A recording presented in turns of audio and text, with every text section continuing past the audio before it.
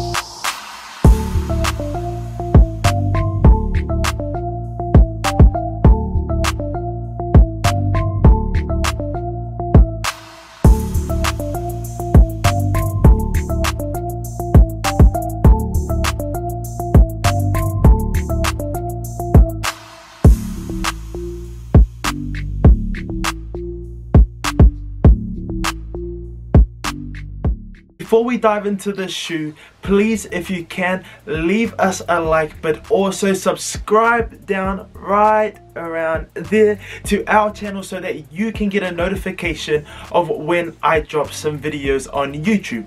Before we dive into the actual sneaker, as we do, let's have a look at a bit of history around Union and also its collab with Jordan brand. The Union is a retailer store that comes out of New York City and first opened its doors in 1989.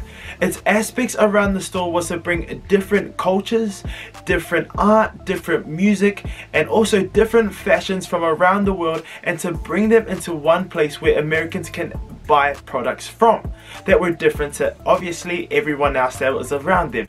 Well, from that they actually did amazing, and in 1991 they moved their store over to LA, where we find UN/LA located on the sneakers and their collaborations.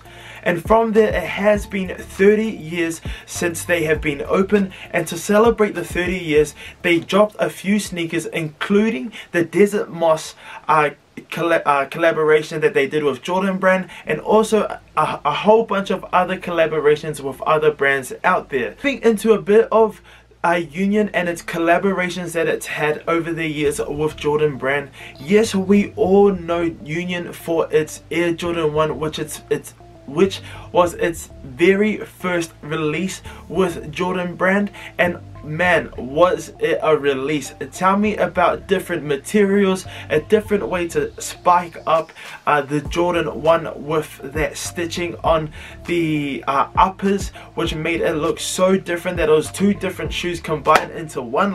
But yeah, it did drop in two different colorways. If you didn't know, it dropped in the black toe, but it also dropped in the storm blue.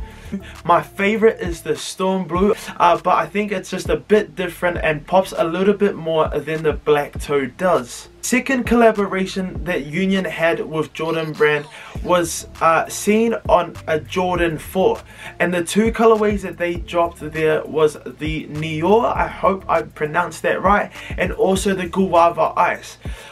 Well, from the Jordan 1 release moving into the Jordan 4, I was kind of upset when the photos were leaked of this second collaboration, just because of how strong of an impact Union made, but also just how crazy the Jordan 1 was. Then moving into the Jordan 4, giving us colorways that maybe didn't work so well, but then over time it grew on me and I really fell in love with the Guava Ice. I'm not so much of a fan of the New York colorway, honestly. I think not that great at all, but the Guava Ice just hits. I think for me it's the pink and also that cream that just works so well with that yellow midsole.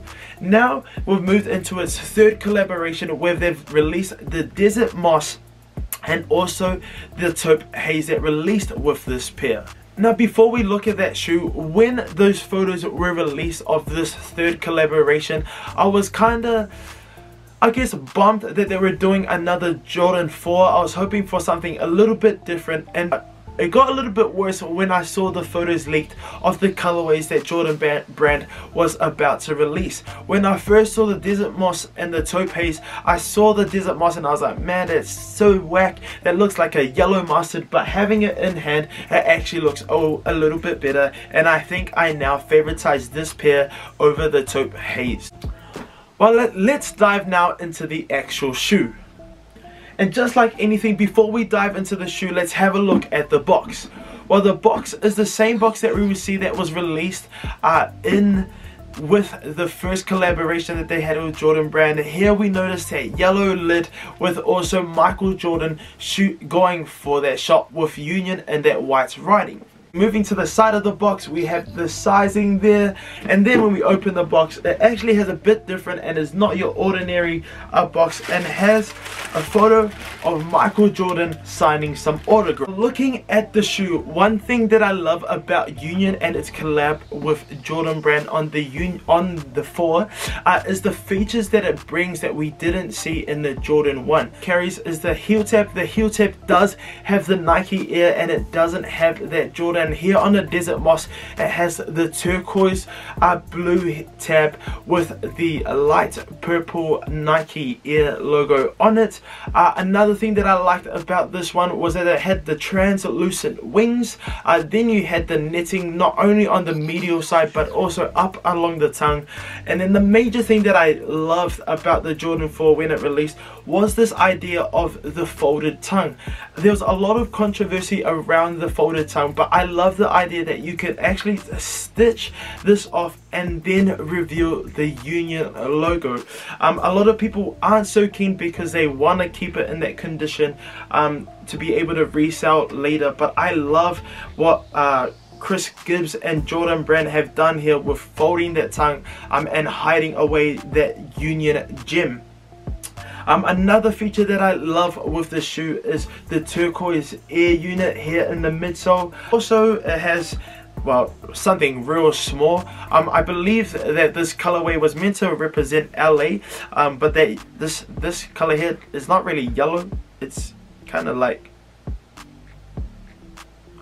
not yellow. But another feature that it has is the Union. Oh, I'm not too sure if you can see that Union. And then looking at the sole, we have that turquoise on the balls of your feet, and also that yellow that pops with, again, that light purple. Looking at the overall material of this shoe, when I first opened the shoe, unfortunately this isn't mine, so shout out to Cody who let me borrow his shoe to do a review on this. The materials actually are crazy. Super thick suede and is super buttery. Like, it's pretty good.